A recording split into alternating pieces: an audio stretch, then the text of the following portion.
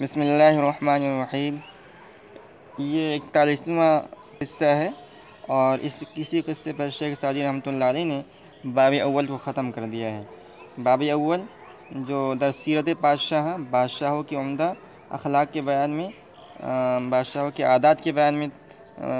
قائم کیا گیا تھا، یہ باب یہاں مکمل ہو جائے گا اس 41ویں قصے پر۔ اور یہ 41واں قصہ اسکندر رومی کا ہے۔ یہ یونان کے ایک مشہور بادشاہ تھے، تو انہوں نے بہت سارے ممالک کو فتح کیا تھا۔ تو کسی نے ان سے پوچھا کہ آپ کی عمر اتنی زیادہ نہیں ہے اور آپ کے پاس کیا کہتے ہیں اتنا زیادہ خزانہ بھی نہیں ہے،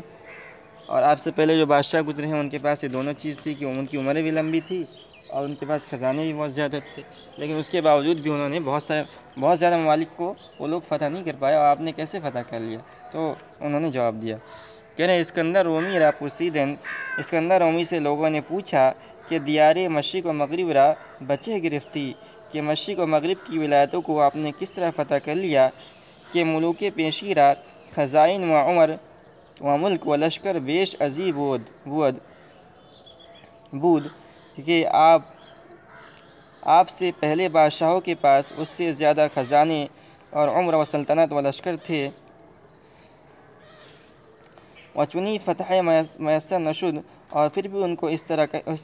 کی فتح میسر نہیں ہوئی۔ گفت تو انہوں نے کہا، بعون اللہ عز وجل، خدائے بزرگ و برتر کی مدد سے، ہر مملکت را کے بگرفتم، میں نے جس مملکت کو بھی فتح کیا، رعیتش را نیارزدم،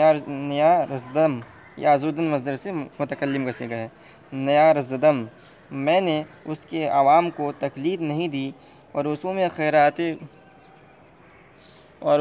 خیرات گلستگاں باطل نہ کردم، اور گزرے ہوئے بادشاہوں کی عمدہ رسموں کو میں نے باطل نہیں کیا،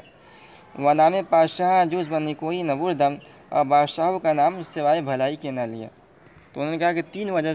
ایسی صفات تھی جو میں نے اختیار کیا، اور اس کی وجہ سے میں نے بہت سارے ممالک کو فتح کیا۔ پہلے میں نے یہ کیا کہ جہاں جس ملک کو بھی فتح کیا تو اس کے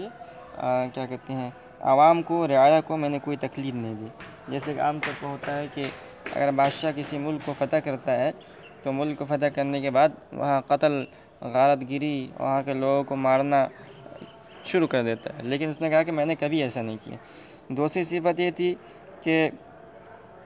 جو پہلے بادشاہ جو عمدہ رسم یعنی طریقہ رائج کر کے جاتے تھے، جیسے کہیں کچھ کسی کے لیے وظیفہ مقرر کر رکھا ہے، یا کسی خاص قبیلے کے لیے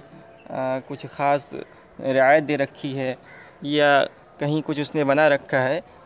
تو میں ایسا نہیں کرتا تھا کہ جو ہے اس کو جا کے میں اس کو توڑ دوں، یا اس وظیفے کو بند کر دوں، یا ان کی اس خاص رسم کو ختم کر دوں، بلکہ میں چھوڑ دیتا تھا کہ وہ لوگ آزادی کے ساتھ رہیں اور جیسا ان کا دل چاہے ویسے کریں، ان کے آزادی میں دخل نہیں دیتا۔ اور تیسری صفت میں نے اپنائی کہ جو پہلے بادشاہ ہوتے ہیں اس کی میں برائی بھی نہیں کرتا تھا۔ جیسے کہ عام طور پہ ہوتا ہے کہ اگر کوئی بادشاہ کسی ملک کو فتح کر لیتا ہے تو اس کی وجہ ہی بیان کرتا ہے کہ میں نے اس ملک اس لیے حملہ کیا کہ اس کا بادشاہ ظالم تھا اور اس نے رعایا پر ظلم کیا وغیرہ وغیرہ۔ سکندر رومی ایسا نہیں کرتے تھے، وہ کہتے تھے یعنی اگر پہلے بادشاہ کا نام لیتے تھے تو عزت کے ساتھ لیتے تھے، تو ان سب صفات کی وجہ سے وہاں کی رعایا ان کے ساتھ ہو جاتی تھی۔ بزرگش نخوانند اہل خرد، دانشمند اس کو بزرگ نہیں کہتے کہ نام بزرگا بدشتی برد، جو بزرگوں کا نام برائی سے لیتا ہے۔ این ہما ہیچ است چو می بگذرد، کہہ رہے ہیں یہ سب ہیچ ہے جب کہ گزر جاتے ہیں، بخت و تخت و امر و نہی و گیردار، نصیب تخت شاہی اور امر و نہی اور حکومت، نام نیک رفتگاں ضائع مکن، چلے جانے والوں کے نیک نام ضائع نہ کر، تا بباند نام نیکت برقرار، تاکہ تیرا نیک نام برقرار رہے۔ تو اس حکایت کے چند باتیں معلوم ہوتی ہیں کہ بادشاہوں کو چاہیے کہ جب کسی ملک پر قابض ہوں تو اس کی رعایا کو نہ ستائیں، ان کے ساتھ ظلم و زیادتی نہیں کریں، اگر گزشتہ بادشاہوں نے کوئی اچھی رسمیں جاری کی ہیں تو اس کو بند نہ کریں۔ اسی طرح اگر گزرے ہوئے بادشاہوں کا نام لینا ہے تو جب بھی نام لیں وہ عزت و احترام و بھلائی کے ساتھ نام لیں، اس طرح جو ہے وہ وہاں کے لوگوں پر حکومت کر پائیں گے۔